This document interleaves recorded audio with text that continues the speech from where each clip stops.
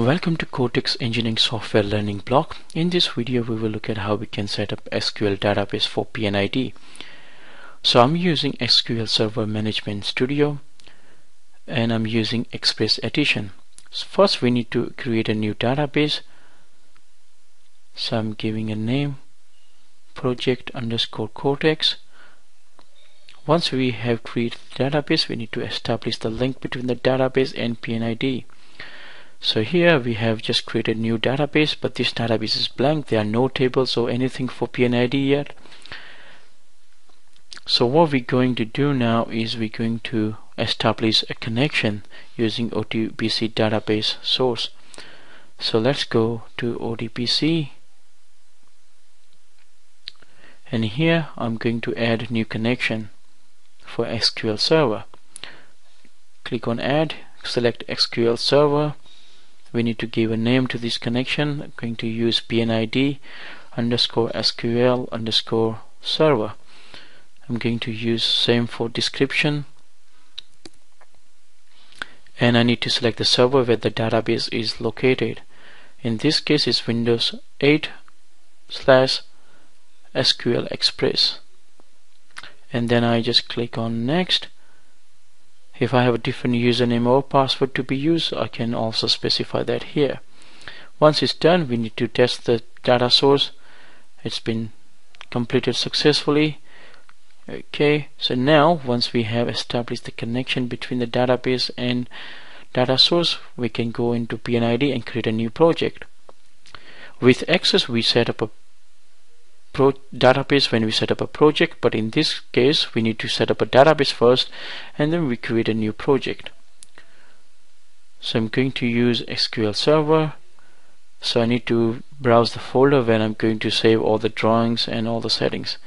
So I need to create new project folder, and I'm going to use the same name. Okay, so once we have created a new folder, we need to define the database for that project.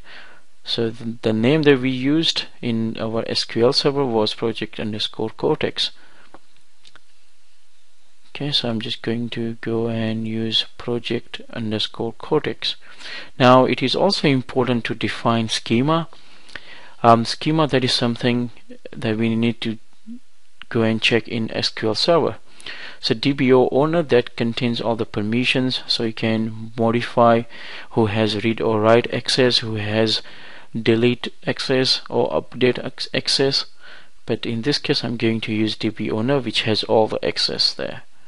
Okay, so once it's done, we need to give the password if there is a password, but in this case there is no password.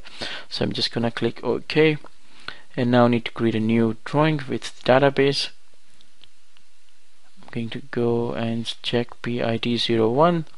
So now we have just created new drawing. Now let's add a new object here. I'm going to add a new process line, and let me add a valve here so we can check if that has been added into our database or not. Okay, so we just click on it, and let's modify the tag number there. I'm going to give V100, and once it's done, let's go to SQL database. What I need to do is I just need to refresh that to make sure that we see all the changes. So here all the tables are created, and let's check out valve table there. I'm going to select top 1000 rows. When you do select top 1000 rows, it gives you a read-only access. You can't modify anything here. So let's check if the valve number here, yep, that's V100. But if you need to modify that, you just need to right click on that and edit top 200 rows there. Okay, so if I go and find that tag number, there it is. Let's change that to V101, and I'm going to save all. And just to be on a safe side, I'm going to close this table here. Okay, let's go back to P&ID drawing, and let's synchronize this in order to see the changes here. Very similar to what we do with Access, just need to synchronize that. And yes, I want to update, and you can see that there is a change. in the tag number. So that's how we can create P&ID database using SQL Server.